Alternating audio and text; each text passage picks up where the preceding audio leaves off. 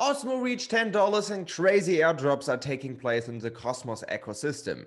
These are today's topics, and at the end of the episode, we will talk to Federico Kunze Küllmer, the co-founder of Evmos, and we will talk about Rektdrop, EVM chains in the Cosmos ecosystem, and much, much more. So make sure to watch this episode to the very end.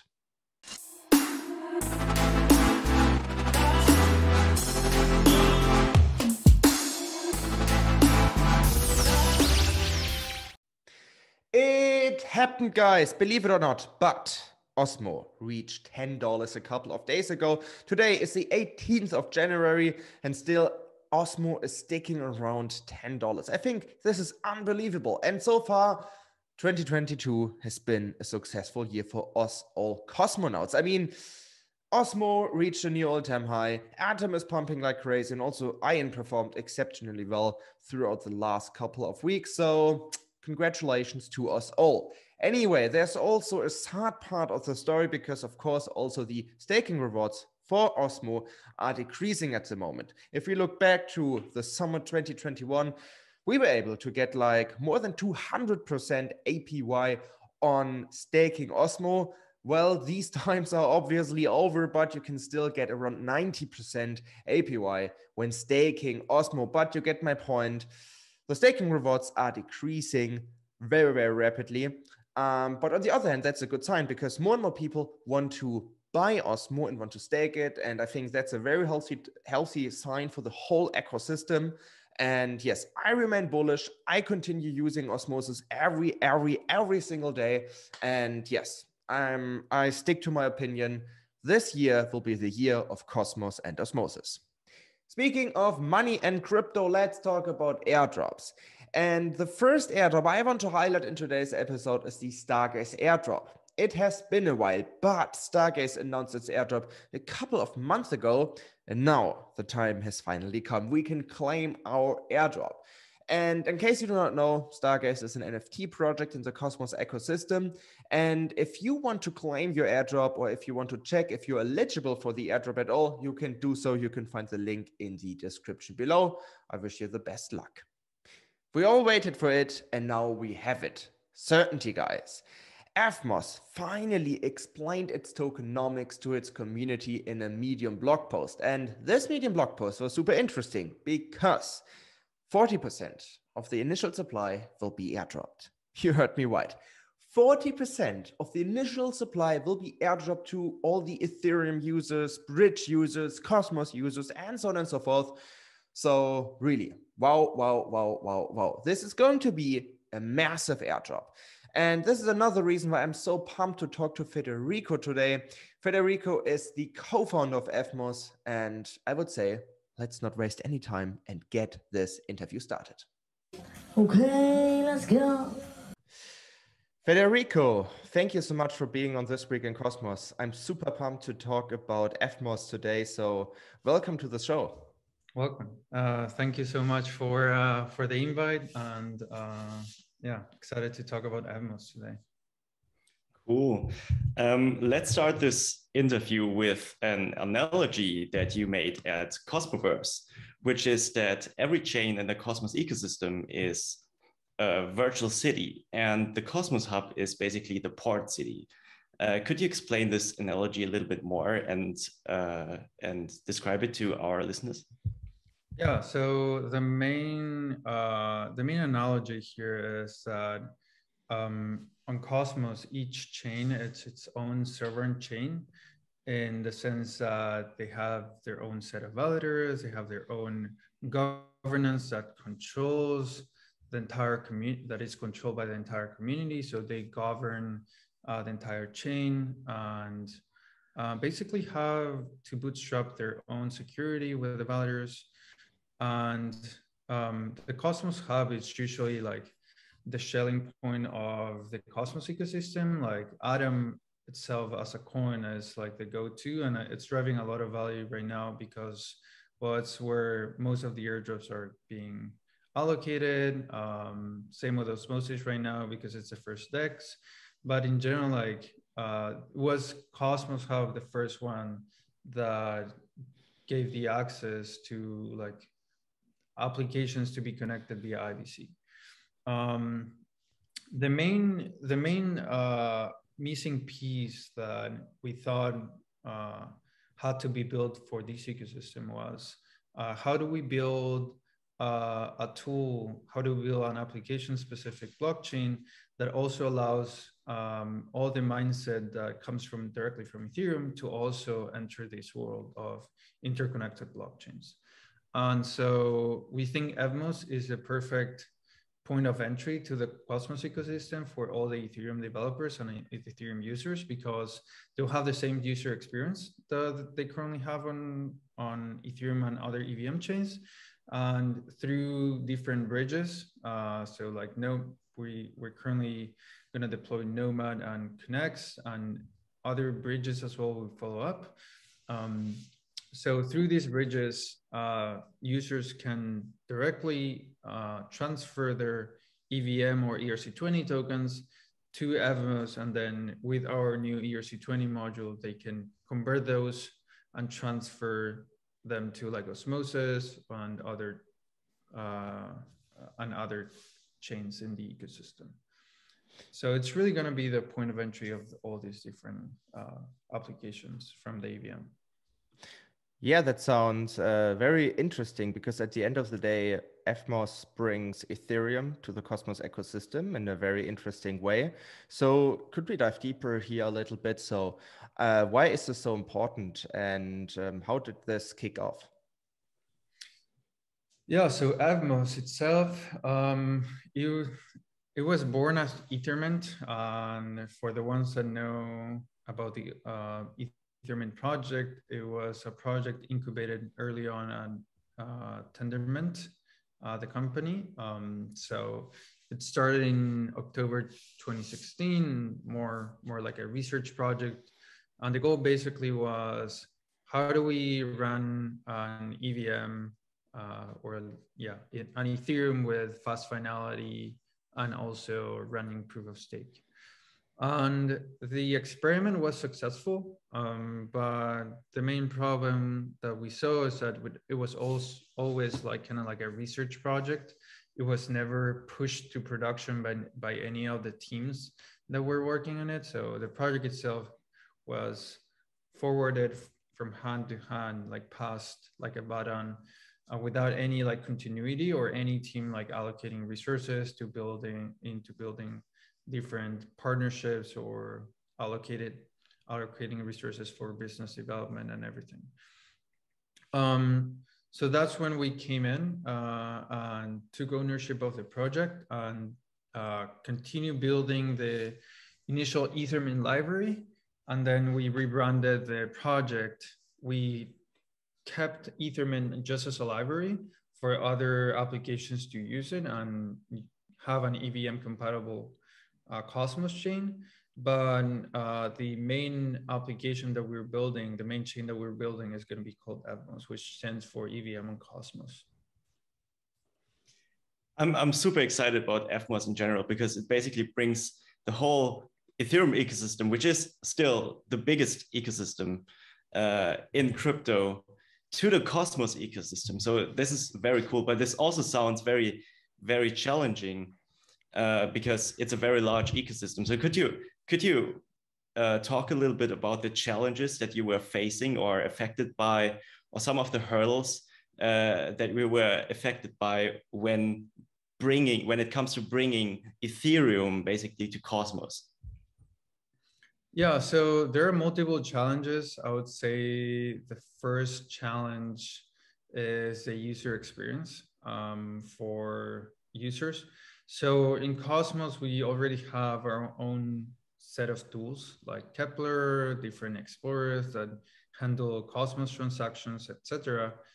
But if you go to Etherscan, you'll find a completely different format for blocks, completely different format for transactions, and you also have to add the functionality to the explorers to kind of like inspect the contracts and inspect each of the internal transactions that a contract makes.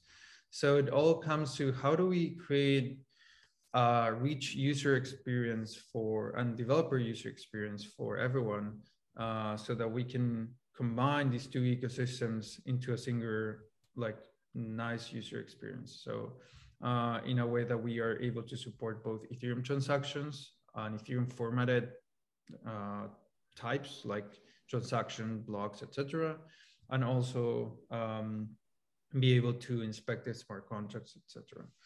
So that has been like the main challenge, creating a nice user experience that combines Cosmos and Ethereum types. And then I guess the second major hurdle is to launch an EVM chain these days. It's not really like it's not as much as a technical engineering challenge, but also a lot of it comes into like the business development. So how do we make it so that developers and users want to use your EVM as opposed to other EVM chains? Or what's a unique value proposition that your EVM is bringing to the already existing variety of EVM-based chains? So those have been our main, I would say, challenges. And we want to incorporate them by adding Ethereum signing functionality to Kepler. So that's one big thing that we're going to announce soon, that we're preparing for mainnet. So you'll be able to use a Kepler more or less like a MetaMask wallet. And the other big thing is like we're also incorporating incentives natively into the tokenomics. So adding incentives to the platform directly to incentivize developers and users. This sounds super interesting, especially the fact, in fact, that you want to incentivize people via the tokenomics, and we will talk about the Rektdrop in a couple of minutes. And also very interesting what you said with your idea behind Kepler and MetaMask. I remember you also talked about it at Cosmoverse about this aspect. This was also very interesting as well. But I want to go a step back because we touched on the old history of Evmos and Ethermint. So basically, Evmos, if you want to say it like this, is a very, very old project.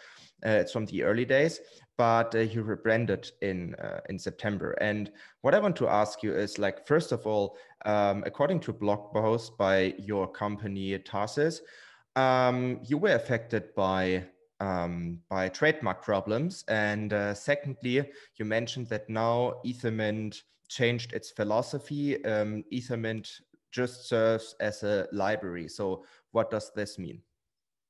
Yeah, so the main problem here was the company that owned the trademark was requesting a large amount of tokens for the use of the name.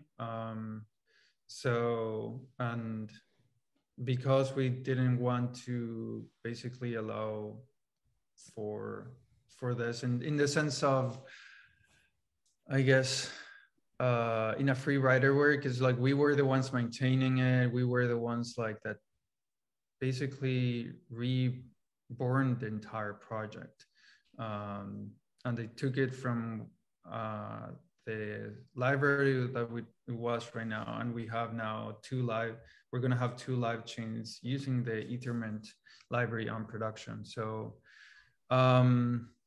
because we wanted to leverage it as SDK modules and everything, we decided to rerun the project.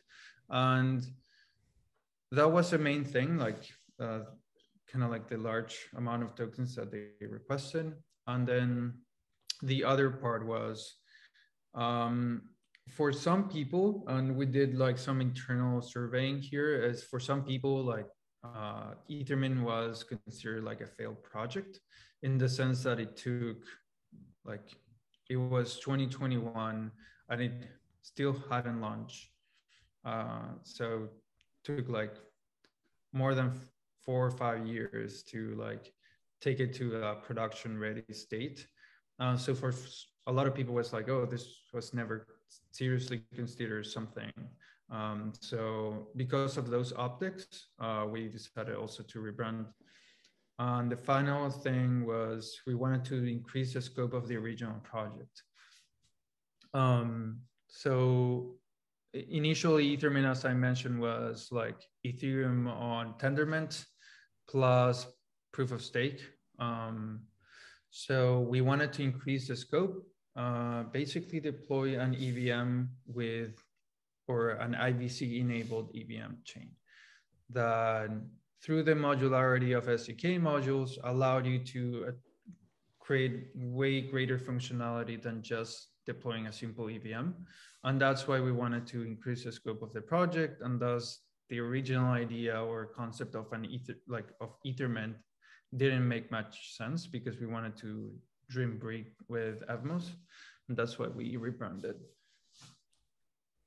Yeah, it's super nice. Sometimes it makes just sense to rebrand and reflect and think about where the project is heading. And I think you did a very good job with that. And one other interesting aspect of Evmos is that projects can launch child chains and leverage the security of the Evmos hub, basically. Could you tell us a little bit more about that? Yeah, so the main thing here is that once Evmos implements shared security, a lot of applications would be able to deploy their own EVM and connect using the Evmos token as security.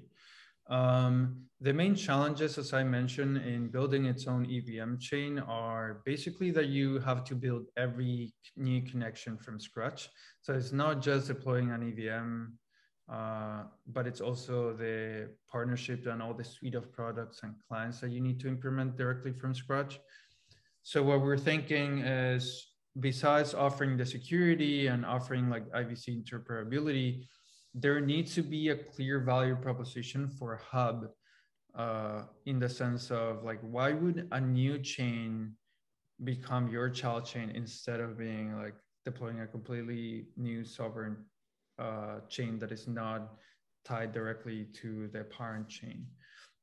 So that's why we're also thinking about building like a suite of products, or a suite of connections as well, so that the users or the applications that directly deploy as a child chain can also benefit from having like a single block explorer, all the direct connection with all these applications, so that they don't have to do this from scratch and just build their, as we call them, like EVM application specific chains. So like DeFi applications that have an EVM for some specific functionality. And they will need also an explorer and everything. So we want to partner with them in the sense of like offering the same, offering this suite as well. So if anyone out there is like building an application and is considering building on Evmos, we'll gladly talk with them and see how we can help them. Yeah, guys, you heard it here first. And besides of that, I really want to highlight this because what you guys are doing, you create a lot of value and more opportunities for these projects. So far, there was only the opportunity to basically take advantage of the Cosmos SDK, launch your own chain, and now you are creating even multiple more opportunities. So this is pretty cool. And you also help these projects with an existing infrastructure that you guys had to build from scratch. And now I want to touch another interesting aspect of Evmos. It's that non-EVM chains can get exposure to actually native Ethereum projects. So for example, if Aave decides to launch an Evmos, other non-EVM chains, let's say region, can reach these smart contracts that are deployed on Evmos. And this could be like a gigantic value driver, in my opinion, for the whole Cosmos ecosystem, because all these non-EVM chains get more exposure. So could you tell us more about this and highlight the importance of this concept and how this thing developed? Yeah, so the main goal here is to enable all these other chains to horizontal scale with the EVM. So, and enable interchain composability. What I mean by this is if you want to build on a specific functionality, you don't need to build it directly on top of your chain, and you can simply deploy a smart contract to test or like build your application or DeFi application directly. So you deploy your smart contract and suite of products on Evmos, and then through IBC directly communicate with the smart contract, and so that your chain can execute application-specific functionality. What this will enable is not only like chains to scale, but also building completely new use cases. So for example, Sommelier is one project that interacts directly with Uniswap v3 on Ethereum to do liquidity management. So for example, if we had a DEX or an AMM directly deployed on Evmos, they could do that instead by sending an IBC transfer, an IBC transaction, and directly communicate with the smart contract that is deployed on Evmos and execute the liquidity managing and rebalancing the LPs as well directly on their chain. Why is this better than the existing approach of using a bridge like Gravity Bridge? Is that the latency is way lower. So an IBC transfer would take less seconds or like less time than executing a full transfer directly to Ethereum and back. And then the other thing is like saving on fees. So the users from these applications would save a lot of fees by sending IBC transactions directly to Evmos to communicate. So it's better for like these different application-specific use cases, and it's better also for the end user that wants to leverage, for example, these positions. And this is a like really concrete use case because we have a fully equivalent EVM. Many use cases can be built on top. So for example, Regen is also considering deploying their eco credits directly or issuing or interacting with their eco credits directly with our EVM. There are multiple options here. So it's up to the developers themselves to build interesting use cases that will be enabled through this functionality. Awesome. Now, at the end of this interview, I want to highlight probably the most interesting topic for our listeners, which is the Rektdrop. And I think this personally excites me very much because it basically rewards both Cosmos users and Ethereum users. And in my opinion, this could bring a lot of new Ethereum users to the Cosmos ecosystem. And could you talk a little bit more about that, like some of the airdrop eligibilities, and also highlight the philosophy behind the airdrop? Yeah, so the Rektdrop itself, the core concept is on Ethereum. A lot of users are getting wrecked because of high fees. There's also like a series of hacks and smart contract in different smart contracts through security vulnerabilities. And there are also a massive amount of MEV usage that is basically preventing users to use with ease the different AMMs and DeFi applications. And because of this, we wanted to implement the first gas drop. So the gas drop is tackling the first part, which is like all these high fees. So like we're basically querying the entire Ethereum blockchain for gas usage on a number of applications that are deployed there. So basically you will be rewarded proportionally with the amount of gas that you spend on these different applications. And we'll be filtering, of course, like smart contract addresses and all that, but that's kind of like the core component of the gas drop, which is tackling like all of the gas used in Ethereum. And then that's kind of like the Ethereum component. Then we have the Cosmos users in general, like it's tackling mostly Osmosis LPs and Cosmos Hub stakers. And Osmosis and Ion holders as well. So for Osmosis LPs, we're tackling the eligibility is for Akash LPs, OSMO LPs, Atom LPs, and as I mentioned before, OSMO holders and ION holders, and also OSMO stakers. And then on the Cosmos Hub, on the other side, we're rewarding like IBC, Cosmos Atom stakers as well. And yeah, those are like kind of like the two main components, like Cosmos and Ethereum. And because we also wanted to give back to the community of developers that basically make Cosmos possible, we also wanted to give back through early contributors, developers and members of the community that made the Cosmos Hub, the Cosmos SDK, Tendermint, even Go Ethereum, like an Ethermint possible. So we're also allocating a portion of the tokens directly to them. So yeah, that's kind of like the eligibility for the Rektdrop. Yeah, I also really love how you also reward users of bridges like XDAI. It's like whenever you did something in Ethereum or in Cosmos and you were early, you get rewarded for it. And really, really excited about it. And I loved also the meme Rektdrop because we spent a lot of gas fees in the past couple of months. So it's kind of cool to get like kind of a compensation for it. But I mean, this is not, I guess that's not the only exciting thing that is going on your side. So could you give us some hints of your roadmap? So what can we look forward to? Yeah, so in terms of the roadmap right now, we're tackling mostly IBC interoperability.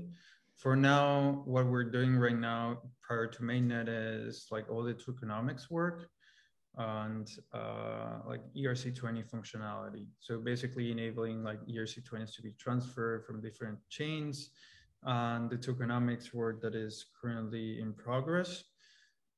Yeah, that's prior to mainnet. Post mainnet, we'll be announcing like a full roadmap, but most likely it's going to tackle like all the interoperability components like IBC directly connecting to smart contracts through the IBC, which is a functionality which you connect IBC from a specific smart contract to another specific smart contract in another chain.